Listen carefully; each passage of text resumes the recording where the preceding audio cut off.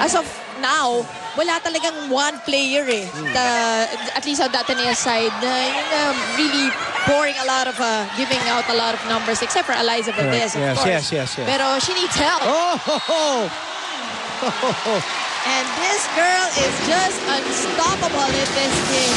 And you know, this whole season she would have games, you know, okay siya, and then she would have a good game, a solid game, but most of the time she's just, you know, in the background and letting the veterans do her work. But now she waited for the finals, huh? To explode. And so is this other girl. Well, she's been doing this whole season. Sabi nga ni Coach Ramil, when she's in the zone, and in the zone, she is. Ooh, what a surprise from Coach Roger. Ito yung mga hinahanap na surprises. We were asking a while ago kung mayroong mga surprise na ganyan. And as you see, Mary May Tajima being sent in. Rarely played throughout the year, and now in the final, she's there. Maybe for blocking, obviously.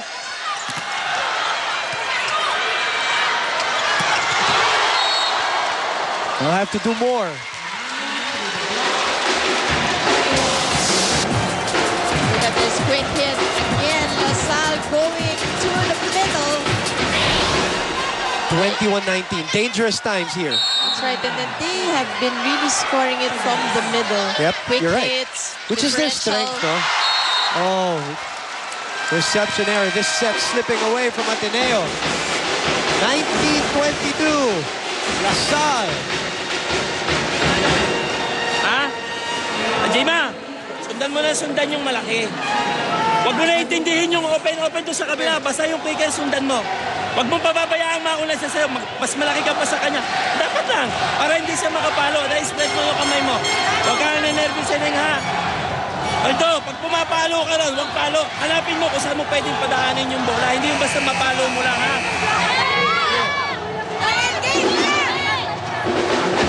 Hirap nun, ano? Huwag kang ninervyusin, Ning. Ngayon lang siya naglaro with this kind of a crowd and all the attention on her. She has a specific role. Yes, this is what you call an isolation play. Yung one player defensively nakatutok sa isang offensive on the other side of the net. She looks so young and looks very nervous right now, Mosey, there.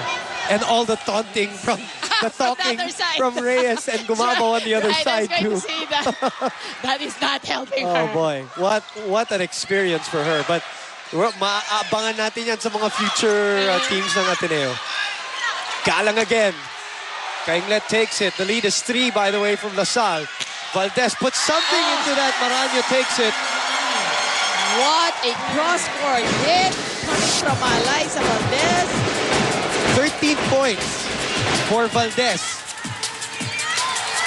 so far in this game. One more chance for the Lady Spikers. It's still alive. Blocked By Valdez, if I'm not mistaken. Or was it Tajima? Let's look at it. It was Valdez.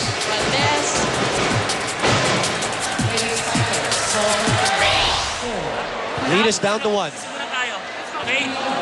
Pag hindi tayo, tingnan nyo mabuti, hindi na bibigyan ng bola yan. Tingnan mo lang mabuti yung gitna. Ha? Baka mamaya, sa timing. Pag wala sa timing, iwas na kagad. Okay? So, tingnan mo mabuti. Relaxin na mo muna kung saan yung malaki nila. Di ko yun lang yung gitna. Okay? So, Michelle, huwag tayo nagmamadismissa mo lang yung pasok mo. Ha? Nagpaiwa ka tapos bigla ka magmamadali pa. Late ka na.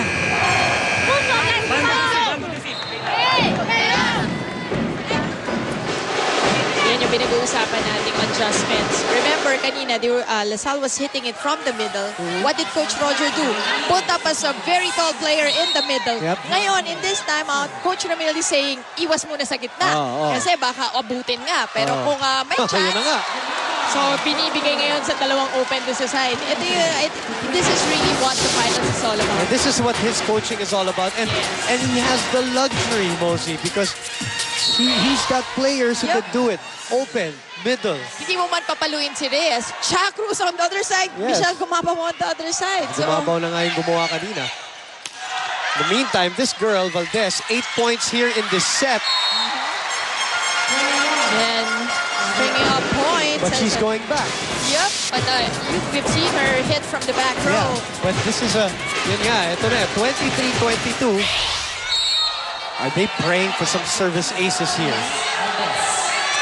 Oh, Wow, that has never happened to me. Reverse. there's always a first time. Reverse jinx. Parang scripted ka. Oh, reverse jinx. 23 all.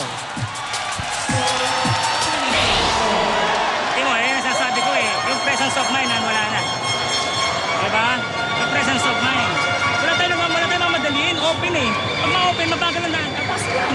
Kasi yung open, ibalik na mabilis Tapatan nyo lang yan kung saan nakaharap. Mabilis lang yung approach.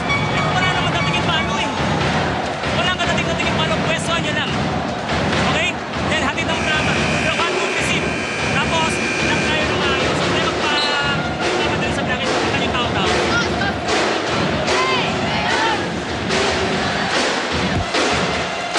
Well, we're at this point. This is a crucial point for Ateneo.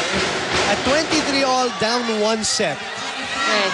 The swing of momentum can depend on these next next 2 points.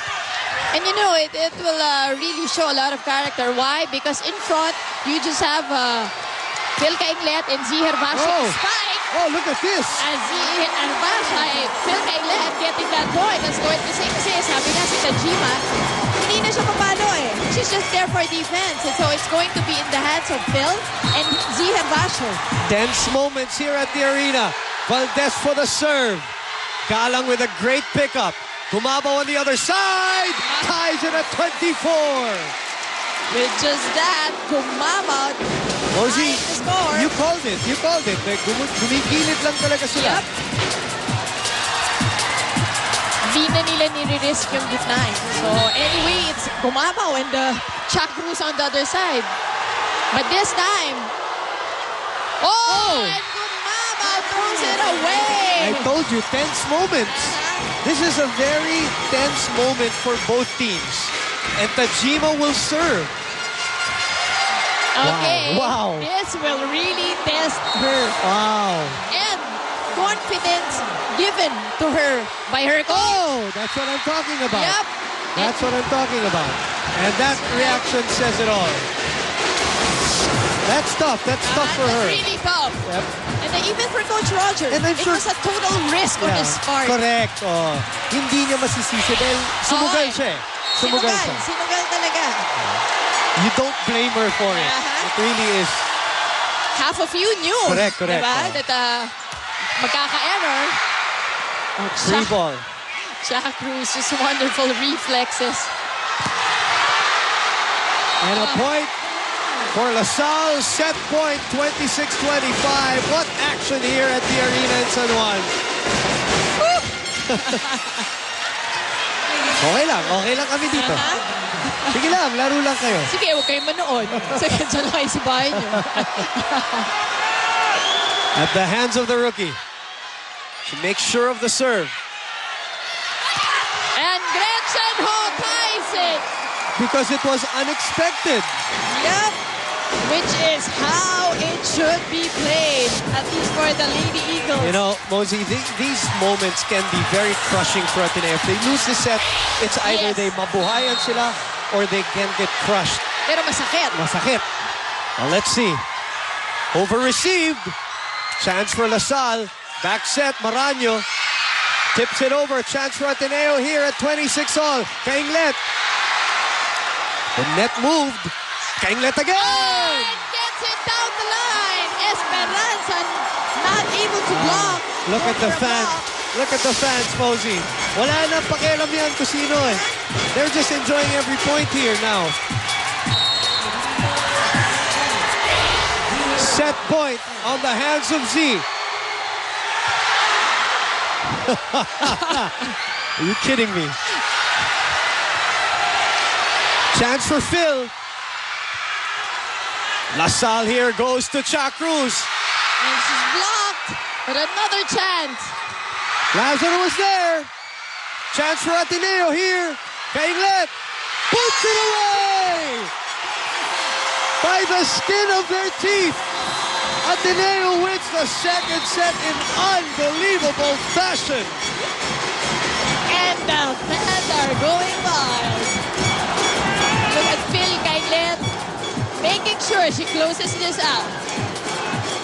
The gamble of Tajima, the adjustments by Coach Roger paying off for a dramatic 28-26 second set win. That only means one thing. There's more volleyball to come right here at Studio 23.